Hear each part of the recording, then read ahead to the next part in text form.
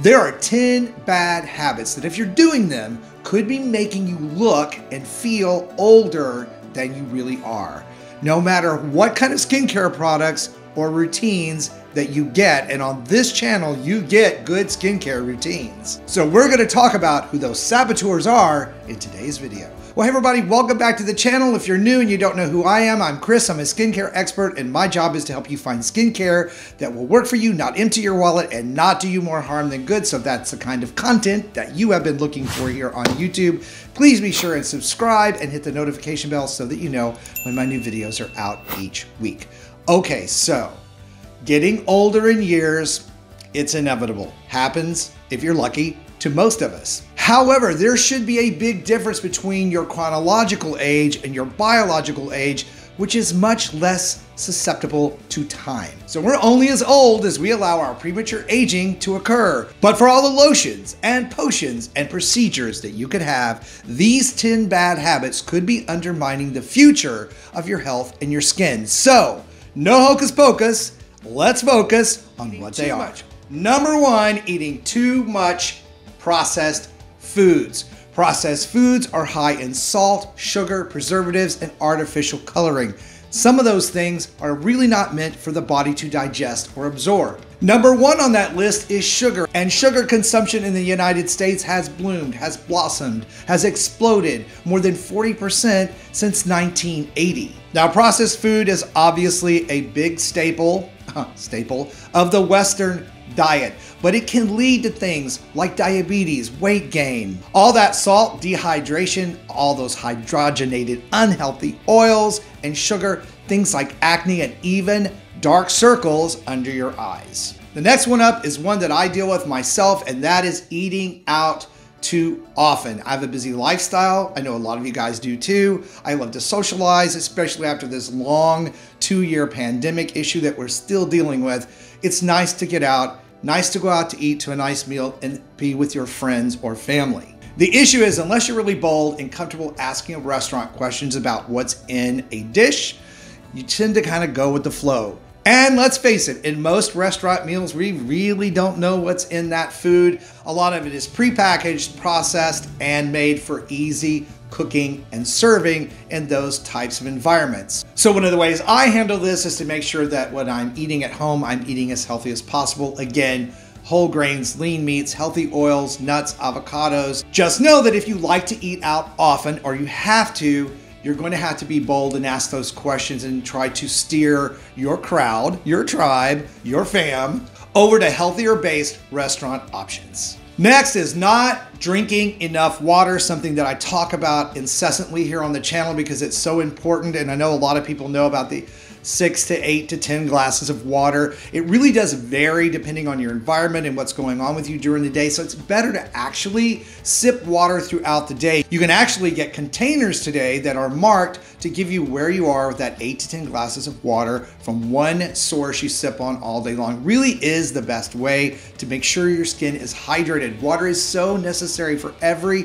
single process in your body, and being dehydrated does you no favors. You guys have heard of the P test. If the color of your urine is clear to a light like lemonade yellow, you should be pretty good. If it gets darker or it's dark orange, you are dehydrated and you need water specifically. Keep in mind that water is extremely important to the cell replication process in your body, so you want to make sure that you're not dried out.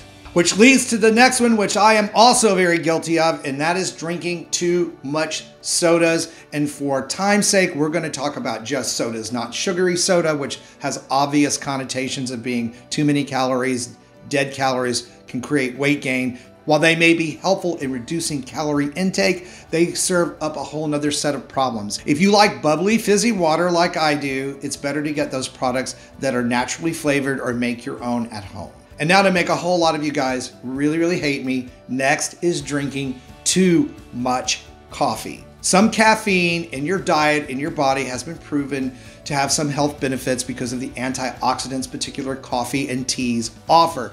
However, coffee has a concentrated amount of caffeine, which is a diuretic as well. Pee out all that water I was just telling you to drink. So it really is finding a balance. Enjoy your coffee, but don't overdo it. 1 to 3 cups a day really should be the goal. If you can tolerate decaffeinated anything, I cannot. It just tastes weird to me.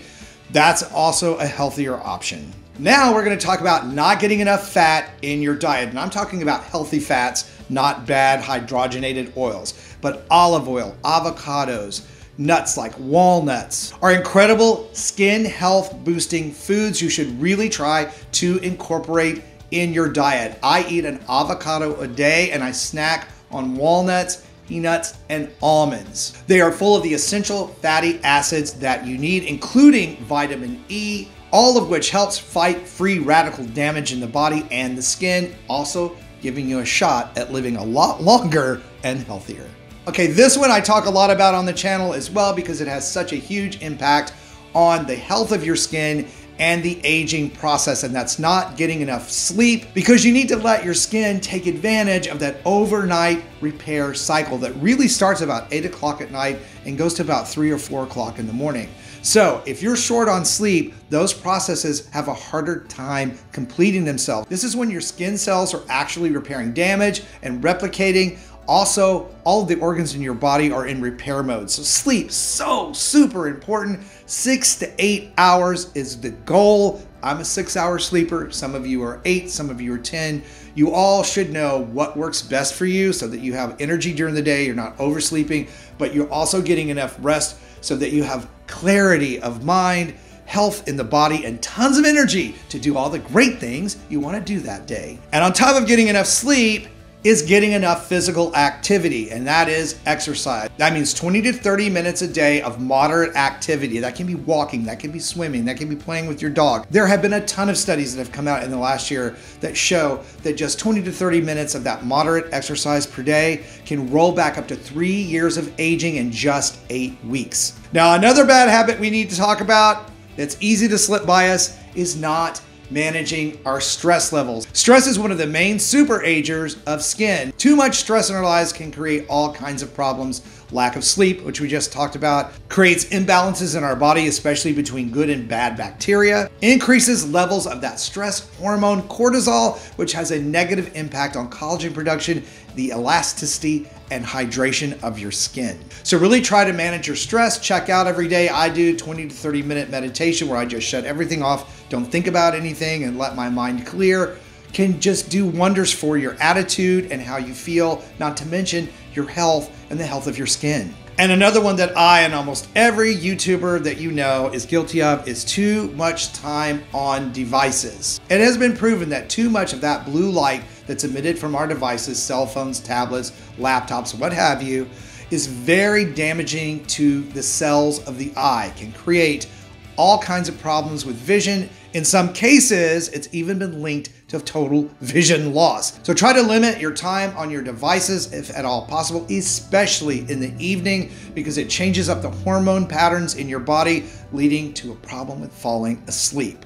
Changing even just a few of these bad habits in your lifestyle can bring you all sorts of benefits, helping you to feel and look more youthful much, much longer. And for another way you can really help reverse and delay aging of the skin and body, be sure to check out this video that's coming out next. It's going to shock and surprise you. Thank you guys for watching and supporting the channel. I appreciate you, love you, and I will see you over on that next video. Now it's time for me to go work out.